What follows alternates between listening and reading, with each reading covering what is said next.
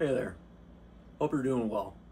In today's video I'm going to show you how I fixed the problem where my computer would hard crash, black screen, and the fans would go full speed like a jet engine.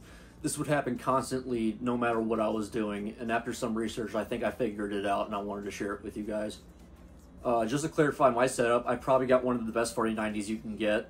It's paired with the 32 gigabytes of Corsair Vengeance RAM and 7800X3D processor. I'll show it right here. And it sounds great, right? Well, everything was great until I had this problem and it stuck for around a year. I got this graphics card in like mid-2023. The thing is, with these early 4090s, they had a little problem with their power connectors. To spoil the video, that's what my issue ended up being. Mine didn't melt like some of the ones you probably saw on Reddit back then, but it was still causing my crashes.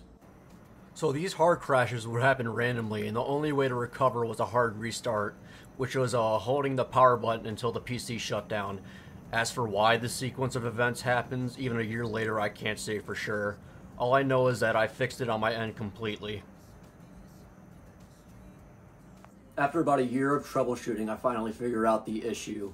For me, the direct fix was to replace the 16-pin power connector that came with my 4090. Once I did that, the hard crashes completely stopped. The connector I'm talking about is the 12VH PWR power supply cable. I had been using this adapter that shipped my 4090 until I bought a Corsair replacement. My Corsair RMX power supply supports this connector, but yours may be different, so make sure your PSU is compatible. Unlike the adapter, this Corsair cable plugs directly into the PCIe headers on my modular power supply. It uses two 8-pin Type 4 connectors, as you can see in the picture from Amazon. After replacing the cable, I stress tested my system with 3D Mark.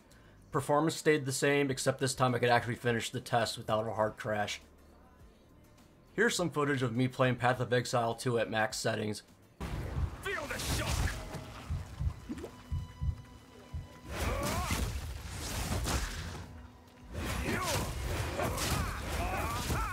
Need more mana. And I'll just plug my $500 special edition while I'm at it.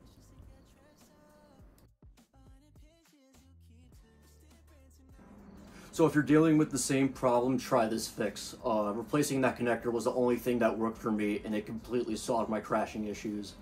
Yep. So, thanks for watching.